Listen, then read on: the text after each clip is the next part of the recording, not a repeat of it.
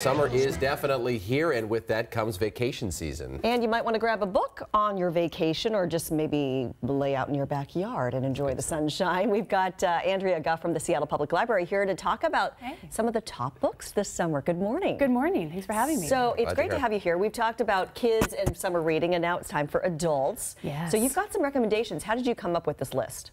So they're just a little bit of a variety, a little bit of something for everybody, and a few of the hottest books this summer, I think. Okay, what are we thinking here? The Awkward Squad by Sophie Hennaf was one that you seem to be hot on. What's going on there? Yeah, so that one I think might be flying a little bit under the radar. It's a new mystery by a French writer, and it stars Detective Anne Capistan, who has been put on suspension for firing one bullet too many. She thinks she's going to be fired, but instead she's put in charge of a squad of misfits, the people that can't solve crimes that no one else wants on their squad. Only 7 officers out of 40 show up, and they find a couple of interesting mysteries to investigate. So it's got a great Parisian setting, really kind of fun and fast. Great to take with you on the beach. Nice. The Awkward Squad. The Awkward Squad. Okay, the next one you recommend is called The Abbot's Tale. What is that one about? Yeah, so this is for the historical fiction fans. It's about Saint Dunstan, who lived in 10th century England. We don't actually know a ton about his life. We know he built the abbeys at Gloucester and Canterbury, and he served 7 kings of England over 100 years as they tried to unite the regional clans into a unified England. And Con Golden just does a really fabulous job of bringing that era to life. This is for people who want to feel like they're learning something when they read, and also just really get transported to a different time. Is that a nonfiction? It is fiction. It's a fiction. Yeah. Okay, interesting. It's beautiful. Okay, Crazy Rich Asians by Kevin Kwan. You hadn't heard of this book, and I'm saying it's a coming out joke. as a movie. Yeah, No. I see it in the script. I'm going, is that really a book? Oh yeah, and I'm talking about it because it is coming out as a Yeah. movie in August. So this first came out in 2014, but it's a perfect summer read. It has New Yorker Rachel Chu. She's been dating this guy Nick for about 2 years, and he invites her to come home with him to Singapore to meet his family. And she's thinking, okay, this will be great.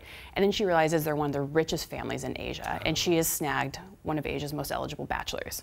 So it's just kind of a fun, fast, breezy novel. Read it before you go see the movie in August. Say, right? Yeah. It's coming out pretty soon. So. Exactly. And you can also read the 2 sequels if you have time before it comes out. So the movie is based on the book. It is. On the book. Yep. Okay. I like it when it's that way. And the last one is There by Tommy Orange. Yeah, so There by Tommy Orange centers around a central event, which is a powwow in Oakland. And it takes the lives of 12 different Native Americans as they prepare for this powwow. Kind of talks about how they came to this place, their relationships with one another, and is, I think, really one of the books of the year.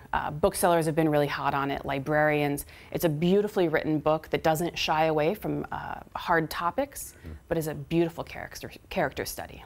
I love it. How many books do you read? I read about a book or 2 a week. Wow. Yeah.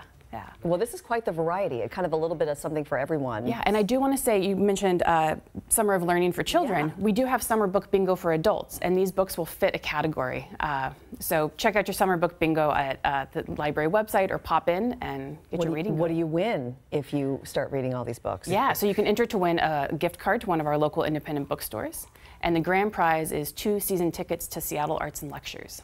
Oh, so we're doing it in partnership with them. You describe the books so well, too. You're making me no, all of them sound really good, right? Yes, they do. Thank you, Excellent. Get started. Yeah. Well, Andrea Gough with Seattle Public Library. Thanks for coming in. Yeah, thanks for having me. All right.